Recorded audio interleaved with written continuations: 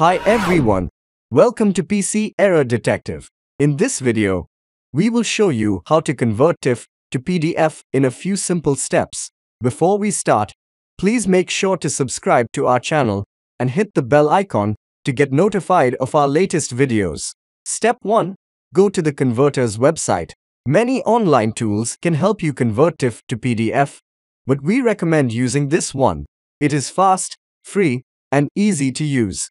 Just open the website in your browser and you will see a simple interface like this.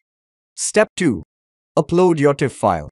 You can either drag and drop your file from your computer or click the Choose Files button and browse your folders. You can also upload files from Google Drive, Dropbox, or a URL. Once you have selected your file, you will see its name and size on the screen. Step 3.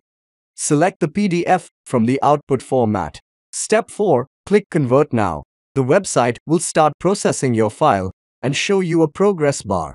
Depending on the size and quality of your file, this may take a few seconds or minutes. Please be patient and do not close the tab or browser. Step 5. Download the converted file.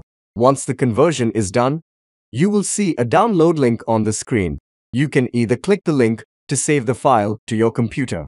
And that's it. Thanks for watching and see you in the next video.